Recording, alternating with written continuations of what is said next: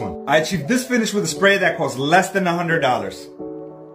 So I was looking for a spray that was less than $100 on Amazon, and I came across this bad boy. And right off the bat, I was pretty impressed with the packaging, although it didn't have any bubble wrap. I didn't expect the quality to be this decent for the price that I paid. It came with a bunch of extra stuff, and even the instructions were easy to read and they were in English. The spray came with 4 nozzles, ranging from 1.5 millimeters, which is a fine finish tip, all the way to 3 millimeters. The only thing that I didn't like is that the nozzles didn't have the numbers on them. But it wasn't rocket science to figure out. After straining the paint and adding some water to thin it out, I went ahead and connected the hose. And then I was ready to rock. And I'm not gonna lie, I was really impressed with what this cheap little sprayer put out. I did some vertical and some horizontal patterns and was really shocked by how well it performed. The only thing that I didn't like were the round patterns. But that's the case with most sprayers. Round patterns always tend to have the most overspray and splatter. I had an old test panel laying around, so I figured I'd see how it performs on actual wood. And after doing 2 coats with no sanding in between,